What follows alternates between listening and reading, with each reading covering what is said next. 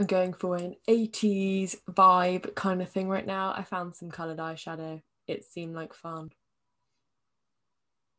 We had a play, and this is what we're going for. Welcome to Sarah from the 80s. So, as it is Valentine's Day, lovely, amazing day, I thought we would have a fabulous game of Mr. and Mrs. Are you excited? No. It's going to be Mr. and Mrs. with a twist, because we are going to do a pandemic version of it, where we are going to ask each other basically how well we remember one another after so long, and some questions about what we've been up to since we last saw each other, and see how well the other person pays attention on the phone. That's going to reflect badly on me, I think. What was the name of the bar we went to when we first met in the UK, in London? The Grind. Where? The Grind, which is it's South Bank, because you've got London Bridge. And No. You have, because you've got London Bridge, and then it's the not Portobello Market, it's the, what's the market? Borough. The Borough Market side of, it's the Borough Market side of London Bridge, called The Grind. Yeah, but it's called London Bridge Grind. I said London, so South Bank. How many places do I have books stored in? Too many. Right. Which, yeah, that's correct, so I get a point. No.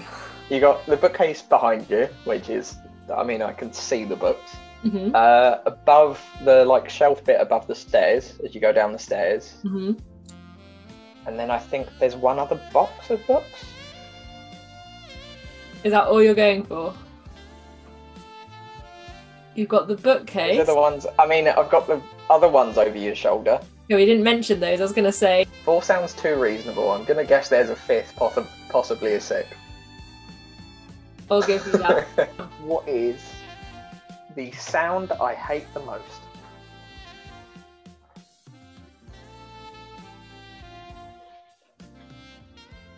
Is it food related? Vaguely? Kissing. How is that food related? Because I thought about the swallowing noise of you eating, and then I was like, it's kind of like kissing, because it's throaty. No. Do you give up yet? Yeah. It's the sound of things being moved around in a freezer.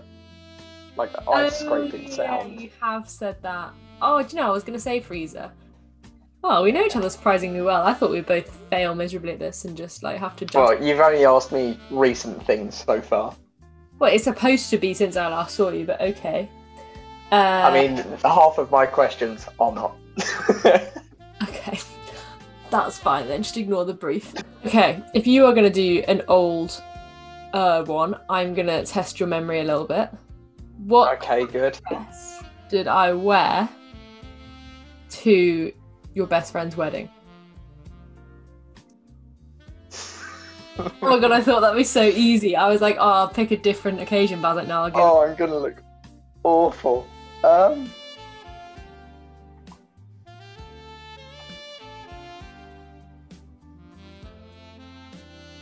no. Is it purple? No, your mum wore purple. Damn it! I knew someone did. I didn't know I had to study for this test. It had cream dots on it, if that helps. Cream dots. Yeah, that. Oh my gosh. It's pink or blue. Are they your final answers? Pink or blue? It's one of those. Okay, it was brown. I mean, I'm not. Oh, excellent. Good. It was brown. You've got too many bright coloured dresses. I just assume it's brown. A bright colour. Brown. It wasn't bright. Yeah, I know. Brown. What did the first ever Valentine's Day card that you gave to me have on it? You can't prove that what I say is wrong. No, I know what was on it though. I know it because there was a reason that you sent it. Our first Valentine's Day, we've been together like 2 months. Less than a month and a half or something, and you sent it to me saying, "Hey Sarah, happy Valentine's from Reece." I kept it brief. Leave me alone. Yeah, it's brief and unemotional. It's great. Was it a picture of us two on holiday? What, after a month and a half of dating? Yeah, from we when met we on actually holiday. met. No, sorry. Yeah, no. Sorry, so who's this a memory test for again? Pugs, because we went to the Pug Cafe when you first came to Nottingham. I should have known. Yeah, you should have known. It had dogs on it. Which of your celebrity crushes offended/amused me the most?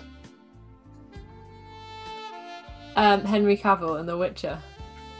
No, because that one makes sense. This one was the one that really threw me. Tom Daley. Again, no. Will Young. I'm just getting you to list all your celebrity crushes. Yeah, you are as well. These go back a long way. John Yeah. This one goes back a long way. John Barrowman. Basically any No. of the gay men. Boy George. No. You're getting there. He looked similar, and it was a Ricky Gervais. similar era. Yeah. I didn't say he was a celebrity crush. I said that he looked really... You said he was really good looking. No, I said yeah. Because if you see Ricky Gervais in the 80s or 90s, whatever it was, like, it's just not what you expect. It's just not what you expect. Hey, at least no one will have trouble getting anywhere booked this year for Valentine's, because they can't. So then that means they will have trouble. They're literally the epitome of trouble. They will not be able to get booked anywhere. True. Well, thank you for joining me. Have a nice night. You're welcome. What, is that it? No. You only wanted me for a Valentine's video and that's it? There you go. That's done. Ah, fair. Yeah.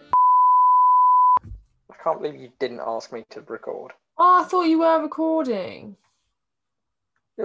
What with?